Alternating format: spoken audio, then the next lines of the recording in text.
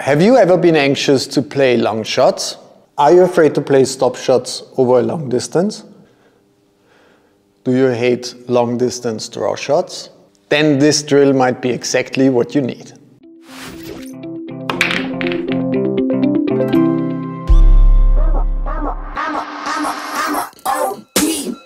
Know that they ride or die. I keep boys by my side. Know that they ride or die. I keep boys by my side. Day we hustle, but the night we Know that they ride or die. Know that they ride or die. I keep boys by my side. The reason why I want to talk with you about this drill is because many people overlook the actual purpose of this drill. Because if you think that it's just about potting, long distance potting, stop shots and draw shots, then you might be wrong. Because actually this drill is about your stroke. It's about honing your stroke, it's about developing your stroke and all these little mechanics which are required to have a smooth and exact straight stroke. The potting and everything else that comes with it is a very positive side effect. So if you fix your stroke, then this exercise is definitely going to be easy for you. If you get a messy stroke, you will be suffering big time, just as I did. Last year was actually very lucky because Tyler Steyer and Margaret Fefilova were visiting our club here in Baden in Austria. The reason they've been here was because both of them attended the Predator event in Austria in Klagenfurt. So I was super lucky to watch them practice, and I can tell you those two are really animals when it comes to dedicating themselves to a practice routine. And one of their daily practices was the Mighty X drill. A lot of Mosconi Cup players use this drill and a lot of professionals do, but we amateurs also should. It's not only about straight stroking, it's also what you do with your elbow, what you do with your wrist, what you do when you follow through, how the alignment of your elbow is working out with the follow through of your cue. Okay, let's dive into it. Let me show you how this drill works. Very simple, you put 4 balls on the table, always in the connection between the second diamond and the first diamond on the table. The remaining balls, you leave half of them here and half of them on the other side of the table. And then you just start to play. Don't judge me right now, it's just to explain you how the drill works. So the idea is that you play a stop shot, in this case on the 1. Then you move from one side of the table to the other side of the table. Use the ball, which is sitting here, to play another stop shot, like this. Once that's done, what you do is you take 2 of these balls waiting here and put them exactly where the other object balls have been placed previously. Once that's done, you just move around the table and just do the same from the other side into the opposite direction. In this case, playing a stop shot from the 6 to the 5. And in this case now from the cue ball to the 9.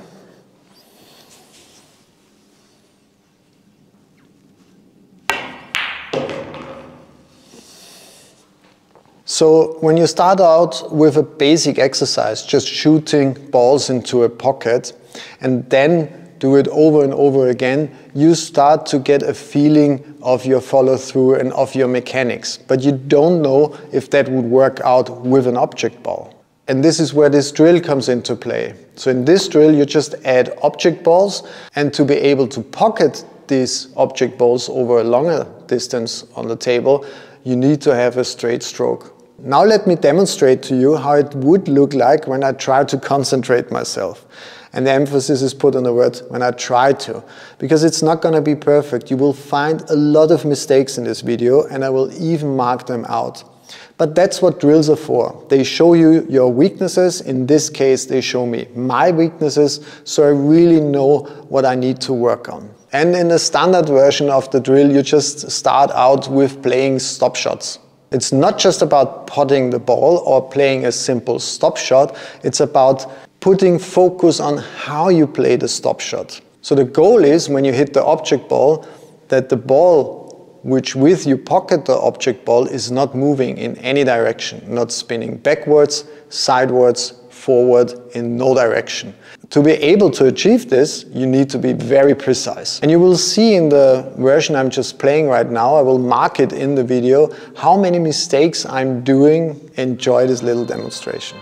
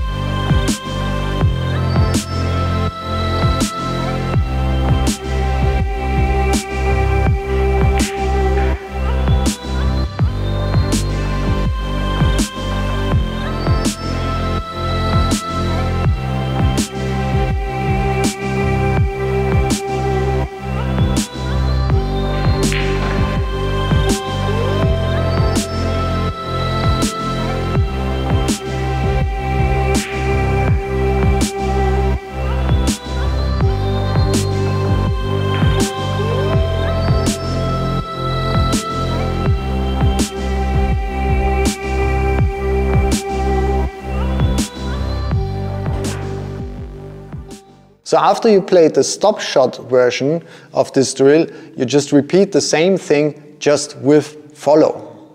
That means you just try to pot the ball and just follow the cue ball into the pocket.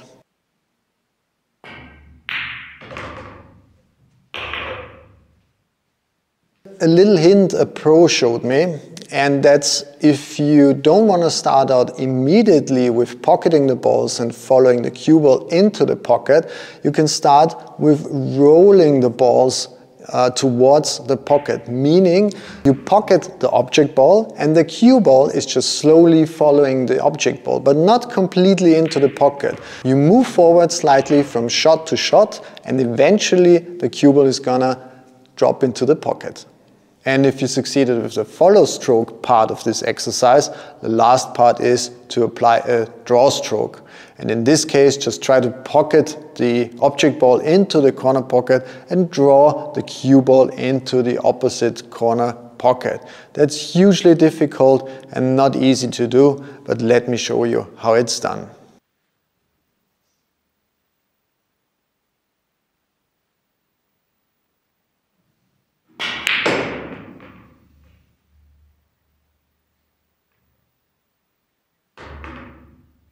Okay, and that's about it for the standard version of this drill. There are so many different options. You can make this drill even harder. You might not believe it. If you guys out there know other options and other versions of this drill, please let me know in the comment section below. I would be hugely interested to learn from you. And if you want to learn more about my talks with professional pool players and how they prepare for their big matches, just listen to this podcast, Pocketed, the Pool Billiard Podcast. It's available for free on all major podcast platforms. Thanks for watching, everyone. See you in the next video.